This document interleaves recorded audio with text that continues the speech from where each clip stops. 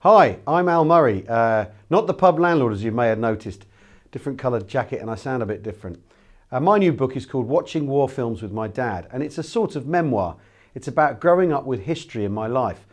When I was a kid, I grew up in the 70s, the golden age of Airfix, Action Man and war films like The Great Escape and Where Eagles Dare and A Bridge Too Far. My dad took me to A Bridge Too Far when I was a kid and pointed out all the errors in it, and I've inherited that trait. And that's what this book's about. Growing up with history, being interested in history and trying to get over history. It's called Watching War Films with My Dad, and I hope you enjoy it.